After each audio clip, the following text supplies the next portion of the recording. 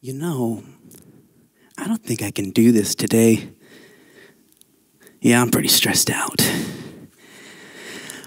I'm just not really qualified, not really. And like, man, so many people are gonna like be like, oh, look at that guy, you know? He's just not really cut out for it. So I'm just gonna stay right here and just take it easy. Yeah, because really I'm just not good enough, and I really can't compete with some of the other things that are going on around here. There's time to go home. Yeah. It's too scary. It's a big world out there, a lot of big things out there, and I'm just comfortable where I'm at. But you know what? Oh, yeah, that's not happening. That's not today, not today. I saw Dave Smith out there. He's a really cool guy, and so I'm like, I'm not gonna look like a fool to Dave, no sir. Plus, I saw Nate out there, and Nate saw me fail my PR, so yep, not doing that. Let me see.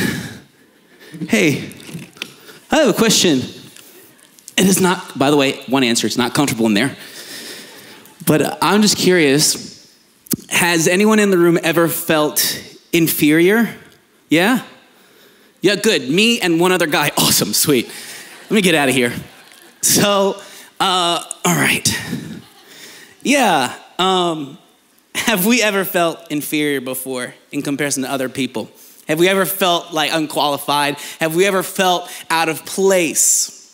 I know I have. Something that I've noticed is it almost seems like most of us naturally tend to cut ourselves short and compare ourselves to what other people may be doing, how other people may be living.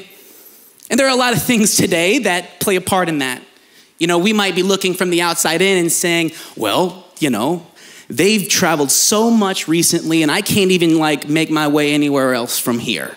Or maybe you might think to yourself, man, the social media following and how many likes, man, I'm just trying to get like more likes, and she has all these likes and everybody's all about what she does, but I post the same thing, but nobody cares and wants to like my post.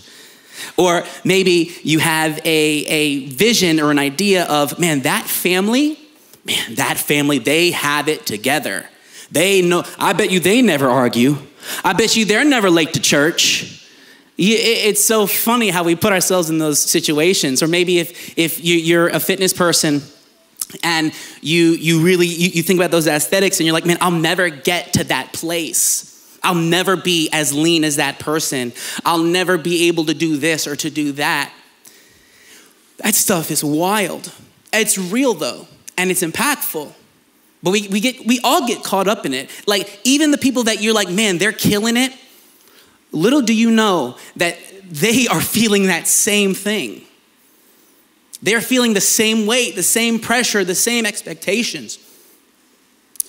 And so there's this ongoing concept of inferiority. In fact, there's a psychological term known as the inferiority complex. And I actually have there's a slide here. And so you can take a look at that, but I'll read through it.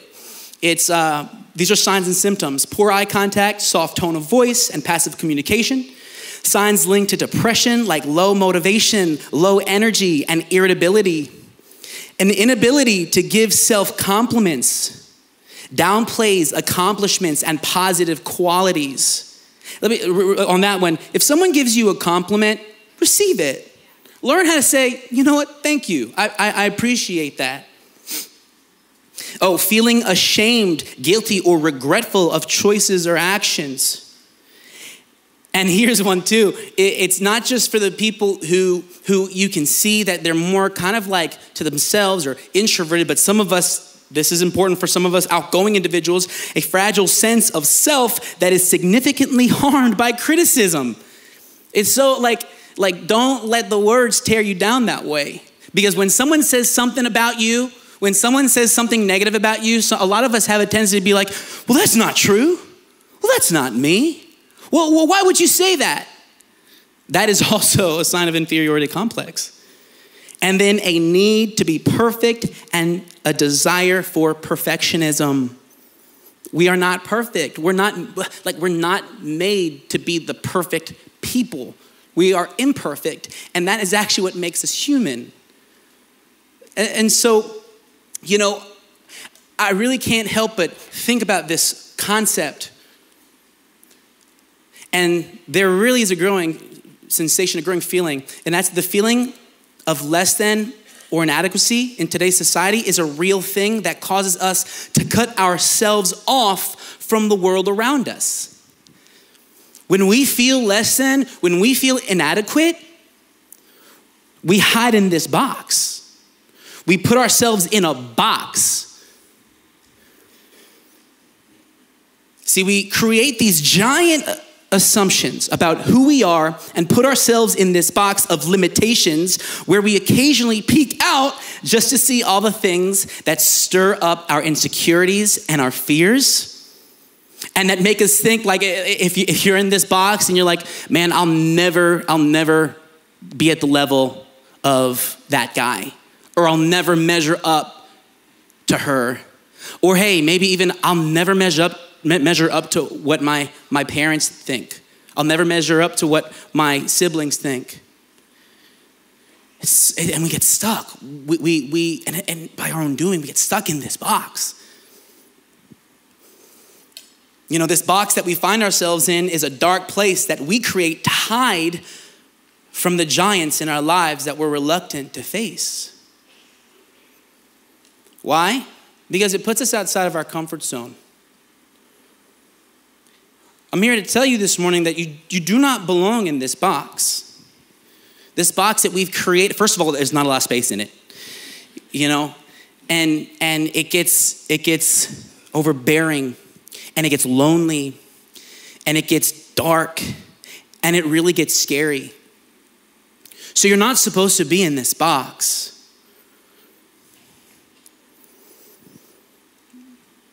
There are some giants out there that you've been avoiding. Some giants in your world that you've been hiding from. And you've been staying in the box as long as you can. Some things, situation, and or even people that you need to face. And you need to know that hiding in this box, it's no longer an option. It's no longer an option to hide in the box. It's time to walk among giants and conquer them. So we're going to talk about how we walk among giants and how we conquer those giants. Can we pray? Let's pray. God, right now, I just pray that your Holy Spirit fills the room. God, I pray that you just speak to someone today. God, I pray that you just lift them up, God. God, I pray that you prepare them, that you equip them, Lord, with whatever it is that you have in store. Give them the courage, give them the boldness, give them the action to just simply step outside of the box and to simply step forward into what they're called to do, to find freedom from their own places, Lord. God, I pray that you allow this word to just be divinely downloaded unto you, unto the people. So God, we pray this in your precious name. And everybody said, Amen. Amen. Amen. So what is something that we can do? How can we walk among these giants? Well, here's something very, very helpful, all right, if you will. This. You don't have to walk alone, all right? You don't have to walk alone. There are some giants that we try to face by ourselves, and that can be courageous. I want to say it also can be dangerous, but it can be courageous. But here it is. You don't have to do it alone. You don't have to. Ecclesiastes 4:12 says, a person standing alone can be attacked and defeated, but two can stand back to back and conquer. Three are even better, for a triple braided cord is not easily broken. Sound familiar, ladies? Adored 2023. Better together. We had this amazing women's conference, and it really does get better and better every year. And so, the concept was better together. And the whole idea of better together, it just says like you are better off with people. If you're going through something, if you're struggling through something, let someone know, invite them in so that you can conquer that. And you might think, like, there are some of us in the room that we just try to take it all on ourselves. We just try to take responsibility. We try to take ownership. We try to tackle it by ourselves. But you need to know that that's like, you don't have to do that. You don't have to do that. I've got a picture here, speaking of adored, that we're going to show up there for a second. Check this out. Boom. Where are my wingmen at this morning? There you are. The fellows are a little more hesitant to be vocal, ladies. So we're going to, but they do great things, all right? So if you look at this picture, all right, this, and there are other men that are not in the picture that were so involved and so part of this. But if you look at this picture, these men, as well as other incredible men, whether on worship team, tech team, or whatever the case may be, they came together to serve the women of this house, every one of them. Even Pastor Kevin, I don't know if you saw, but he was back there on I don't know which camera that is, Alan, but the one in the back. But these men, they came together to serve the women of our community.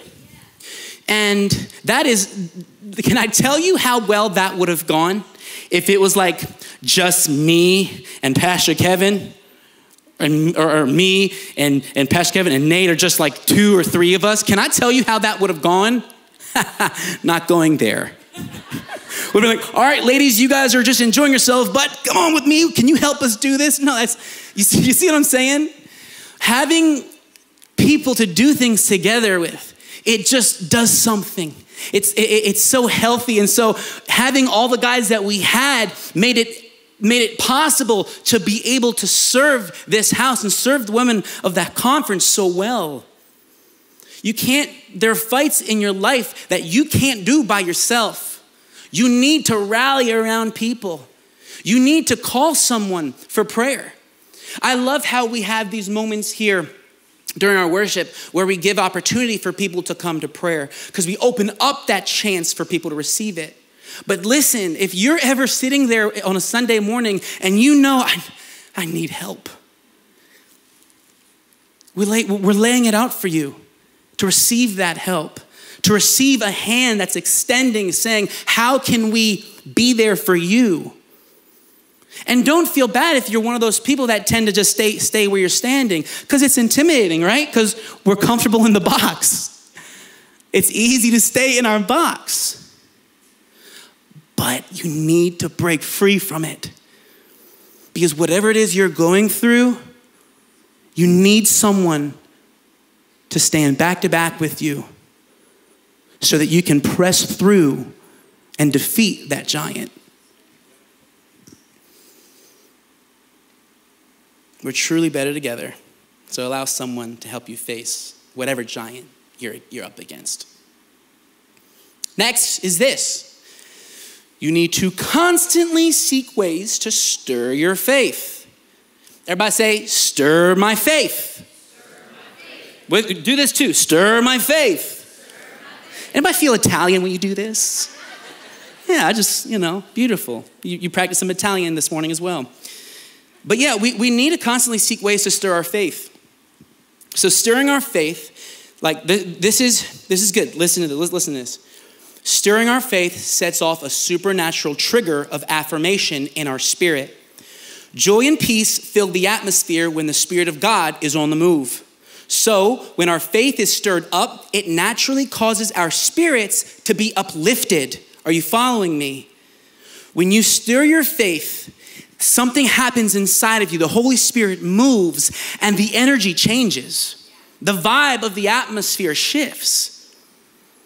But how do we do that? How do we get to that point of stirring the faith? There's a couple different ways you can do that. I mean, there's a whole bunch of ways you can do it, but a few are you spend time with God. Easy enough, right? Well, it's easy to say, right? But you spend time with God. Set that time aside. Here's another one. Reflect on the goodness in your life. Reflect on the things that God's done for you. You know, I commend my mom a lot, because my mom, something that she's always doing, and like even for me, sometimes I'm like, all right, mom, relax, you know? And I mean, we've ever been there, like, all right, mom, I get it. But something that she does that's really encouraging is she's always showing gratitude. She's always like, whether she's in whatever situation she's in, she's always very much like, God, thank you for this. Thank you for that. Even like, that's how she will tend to respond to some of the difficult things that she goes through in life. She just goes back to just, God, thanks for this. Thanks for that. And so I just want you to know, even if you're like still heated, even if you're still in the moment and still livid over a situation, just say, God, thank you for my kids, And then you might rethink that a little. No, you just thank you, God, for what you're doing. Thank you for your goodness. Thank you for the constant reminders in my life that have placed me where I'm at. Let's never not be grateful for what God's doing. But when you practice that, it actually does stir your faith. Oh, yes. And this is a really fun one. This one's awesome. I love it. And this is one that we emphasize to the students here at Radio Youth all the time, but it's this. Invite someone to church. If you invite someone to church, you're playing a part to leading them to Jesus. You ever think about that? Your invitation plays a part in leading someone to Christ.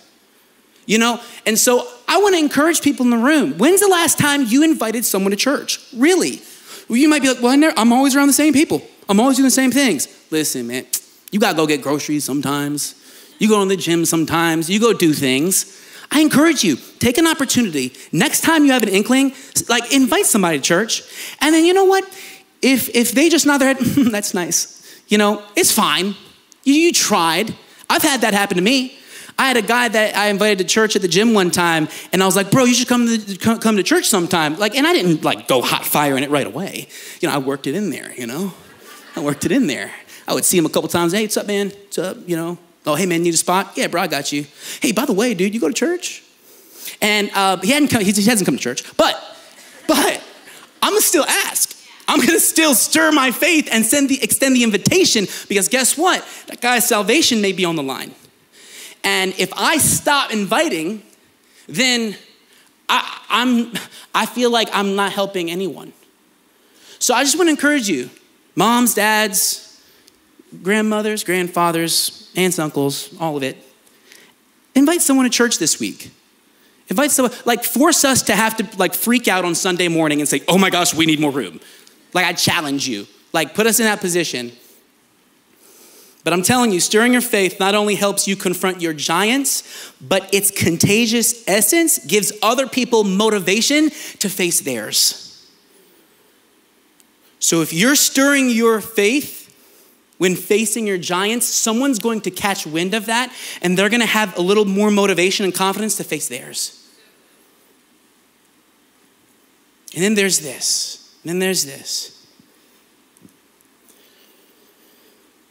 Believe in yourself. It's sounds really easy.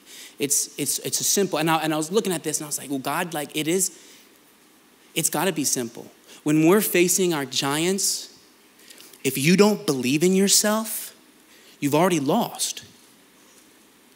If you don't believe in your ability, if you don't believe in your skill set, if you don't believe in yourself, you've already lost the fight. What's the point of fighting if you don't believe in yourself? Proverbs 23:7 says this, for as he thinks in his heart, so is he. What do you think of yourself in your heart? Do you think, well, this is my home? Do you think, well, I just feel safe in here? I feel comfortable in here. This is where I belong. Because honestly, I'm just too afraid of failing again. I'm too afraid of sticking up for myself. I'm too afraid of my own insecurities. I care so much about what others think of me that I can't even think highly of myself because I assume that others already think less of me as it is. You have to believe in yourself. You have to have confidence in yourself. I promise you, if you start to tell yourself that you're capable, if you start to tell yourself that you're worthy, if you start to tell yourself that you are completely able to not only walk among the giants, but to conquer them along your way, you'll be able to do it. You'll be able to do it. And guess what? Take this into thought. When you are able to rise up out of that box, when you're able to get out of the box and walk among the giants, and not only walk among them, but conquer them along the way, I believe that you yourself become a giant as well. You yourself, you become that giant. I think about incredible giants in my life that have done so much good. You know, Pastor Kevin and Pastor Beth. Think about my mom and my dad, Papa and Mom. I think about guys like Jay Neer, guys like Ivan Lehman, Alan Hurley. I think about guys like my wrestling coach back in high school, Coach Whittington. He was saved. He is definitely saved, but he was wild. Coach Whittington, I don't know, some Hedgeville alumni might be like, oh, I know Bubby. Yeah. But he's a giant, literally and metaphorically. And so I feel like there's these false giants in our lives. There's these giants that are called insecurity and depression and anxiety and pain and loss and anger and manipulation that try to manipulate you and make you feel less than. When in reality, you're supposed to be walking among the giants that God has given you inspiration to follow and to replicate and to try to emulate. To walk with them, to walk alongside of them. The team can start to come up. But in order to walk among those giants, the spiritual generals in your world of positive influence and love and strength, you need to conquer the giants that the enemy is sending after you. Do you hear me this morning? Are you following me this morning? You need to take a deep look within yourself and say, am I qualified to walk among the giants that you've placed in my life, that are heroes, that are people that I look up to and that inspire me? No, or are you going to be crushed by the giants that the enemy sends after you?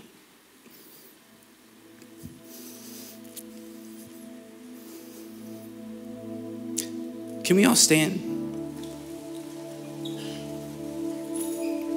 Proverbs 23:7. For as he thinks in his heart, so is he. So is he.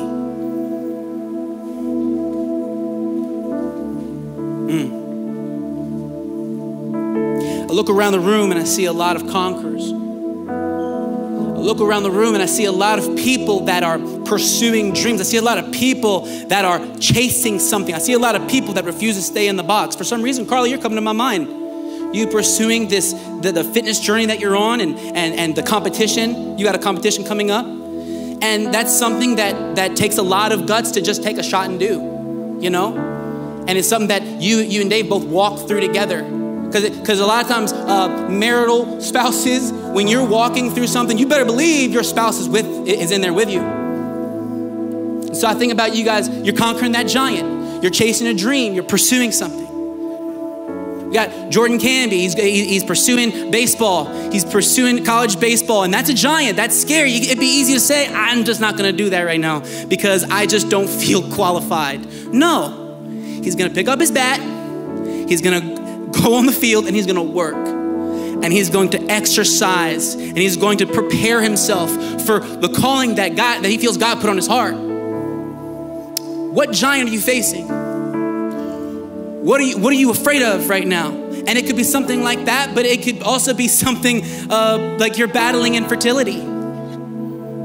You are just believing for that little one, And Emily and I, you guys know like the story. We've walked in that and we've fought that.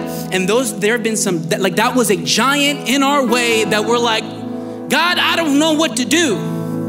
I don't know how to face this. This is way too big. I'm stressed out. I don't know what to do at this point. But God called us to be conquerors of the giants. I'm like, hold up. No. I am the giant here. I am the one who I'm gonna stand strong, stand in Christ and believe for my miracle. We need people in the room to believe for that, because I can tell you right now, we're like, the baby's the size of a coconut. Baby's the size of a coconut. Like in, what's it, Emmy? It's like 31, 8 weeks and 5 days?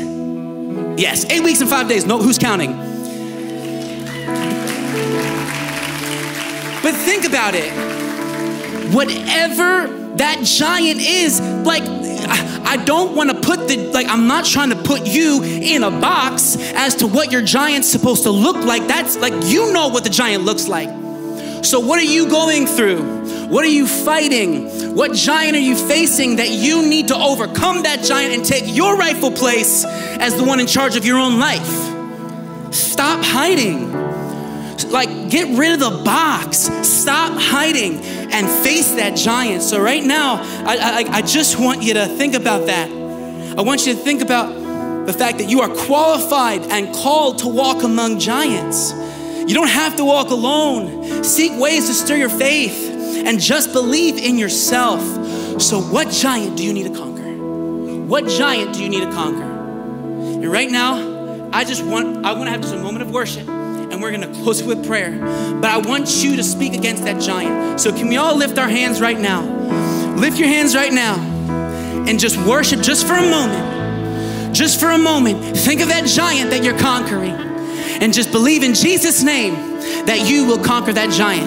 Come on.